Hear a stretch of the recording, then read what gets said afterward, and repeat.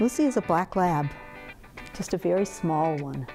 We actually were hunting for a small lab. They grow them so big now, and we didn't want a 90-pound one. I wanted one that could cuddle on my lap. Our agreement was that we would not go in and just buy a dog. No matter how much we liked it, we would walk out of there and then decide whether we wanted to. I saw her and it was love at first sight, and there was no way I was walking out and saying, I'm leaving this dog. So she went home with us. Lucy's a very mellow dog.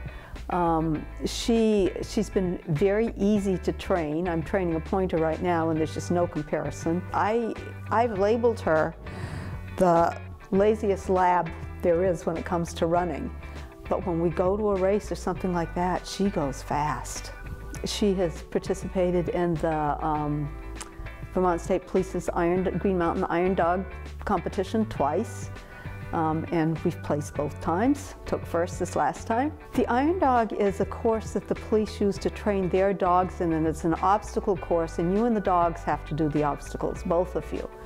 And the dog gets to jump over jumps and through windows and goes under walls and through tunnels, and they usually have this water pit that the dogs and you have to go through that's about almost up to your waist.